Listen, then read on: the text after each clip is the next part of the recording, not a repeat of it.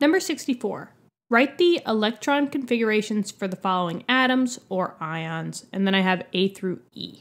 Okay, so we've done tons of questions like this already with electron configurations, with ions. So this one should be pretty straightforward, right? Let's first group the periodic table.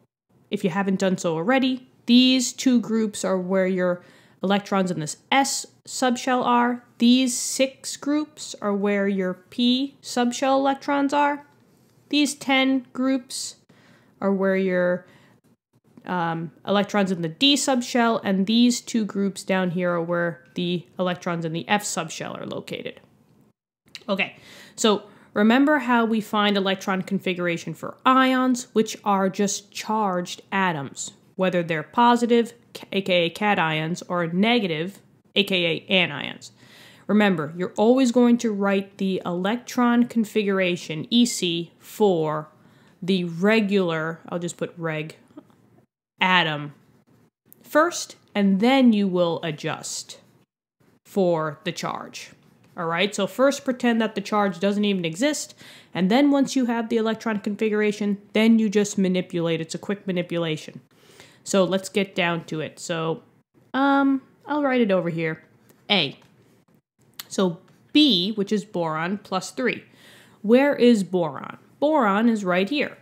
So always start in the beginning. Remember, always follow the atomic number to get to where you want to go. So remember, the S's start with 1, so this would be 1s. The P's start with 2, so 2p. The D's start with 3, so 3d, and then the F's start with 4, so 4f. Just as a kind of like a guideline to help you. So for boron, you start with always hydrogen first, because hydrogen is number 1. So it'd be 1s2.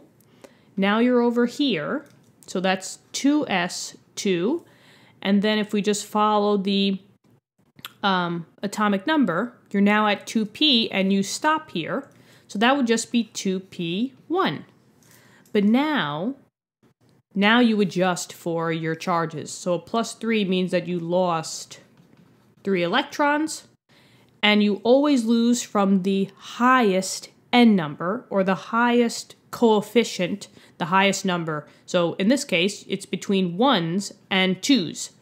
2s are higher than 1s, so you will take away from the 2, the second shell, and you always take away from what you wrote last to the start. So you would take away 1 first, right?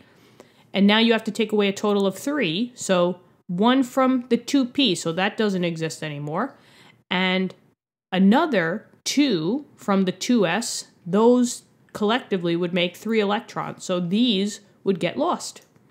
And yeah, all you got to do is just erase that. So this would just be equal to 1s2. Box that answer off. That's the answer to A. Now let's do the same thing for B. O minus. Now, it just says minus, so whenever there's just a minus or a plus, we assume that it's a -1. So let's do the same thing. We got to start from the beginning. 1s2, 2s2, because we're over here, and now we're trying to figure out here. We first take the electron configuration for just regular oxygen, so it would be 2p4. Now, in this case, it's a -1. So what does that mean? Minus actually means gain. So here you gain 1 electron. And you always gain to the outermost shell, because that's probably where you can have more electrons. Remember, a P can have a max of 6 electrons, right? So 4 would just turn into a 5. That's how you gain the 1 electron. So instead of 2p4, it would just be 2p5. So if I just erase this, and I'll erase this as well, this would just turn into 2p5, and box that answer out. That's the answer to B. C.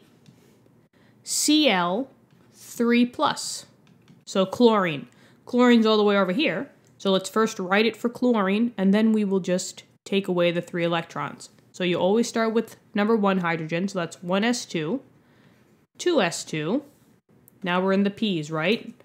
2p6, because I have to get all the way to number 17. Now I'm over here, that's the 3s, and I gotta pass all of them, so 3s2. Now I'm over here, 3p, and now I have to go 1, 2, 3, 4, 5 to reach chlorine, so that's 3p5. Now what does this one tell us? This one is a +3, which tells me that I have to lose 3 electrons. And you always lose from the highest shell. In this case, it's the 3s. And you always lose from the one that you last wrote. So it would be the 3p5. So I gotta lose 3 electrons. So that 5 goes down to a 2 because 5 minus 3 is 2.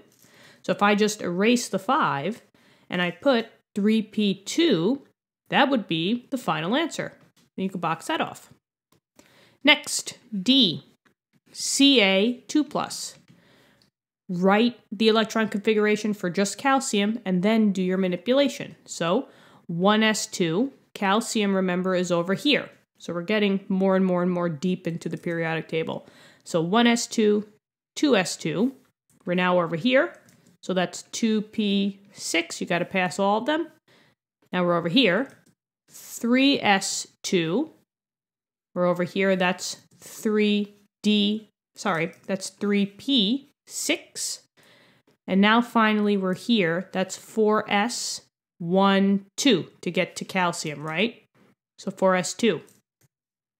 Now take your charge. This +2 told me that I had to lose 2 electrons.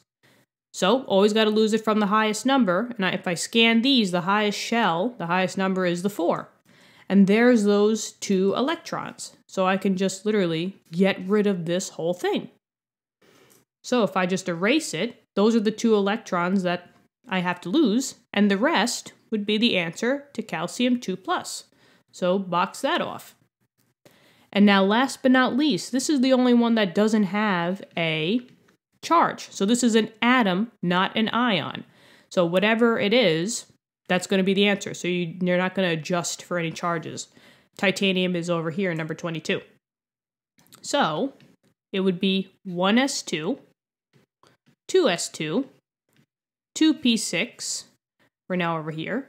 So that's 3s2, 3p6. We're now in this. So that's 4s2. And now I'm in 3D land 1, 2. Stop here, right?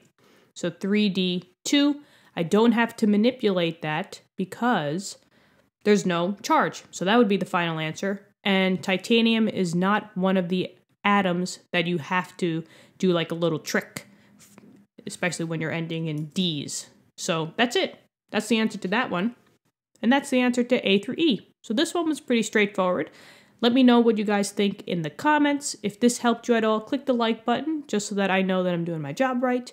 Thank you so much for coming here and supporting the channel. We really hope that you guys are understanding, because I understand that sometimes chemistry isn't really that easy. So I'm trying to make it as easy as possible, and I hope I'm conveying that. So thank you so much for coming here. If you have any friends or classmates who are also in chemistry, you could give them this channel. I thank you for that. And I hope you guys have a great day. Happy studying. Keep studying hard. You guys are doing great. See you guys at number 65.